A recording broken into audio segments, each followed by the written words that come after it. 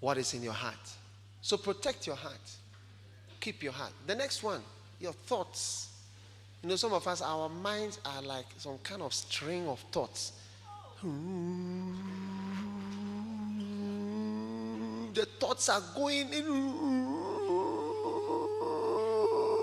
You are thinking. How many have had that experience? It's like you are just thinking.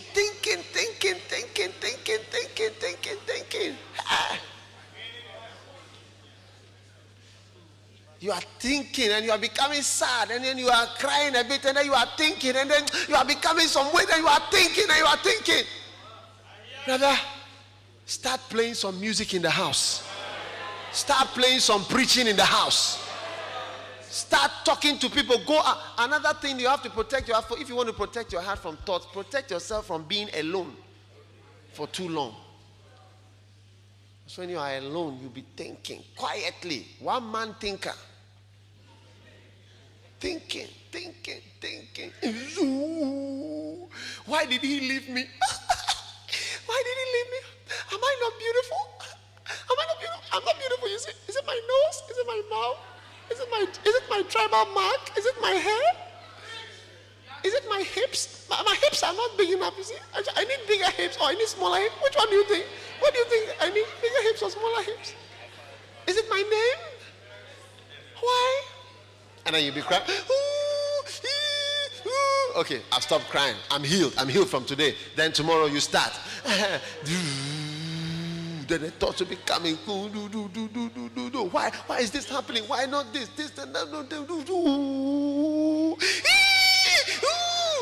In Jesus' name, I'm healed from today. I'm stopping. Then you just continue. The next day you start again. Thinking. Excursions. SS Apapa. Do you know SS Apapa? Are going on a journey of thoughts, journey of imaginations, journey of all inventions in your mind and in your thoughts. None of them are real until you come to the end. And that is, you see, that is when we have depression, madness, delusions, paranoia, fears. You see, delusions and paranoia, it can lead you and lead you.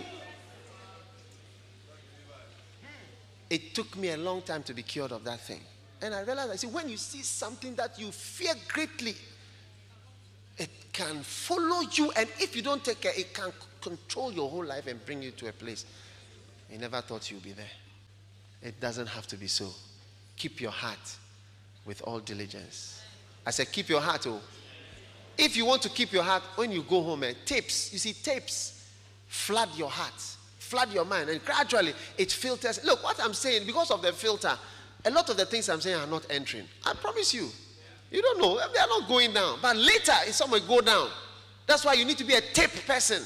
How many have listened to a message? When you listen to the tape, you were surprised. You realize that it was as if you didn't even hear the message in the first place. You didn't hear it at all.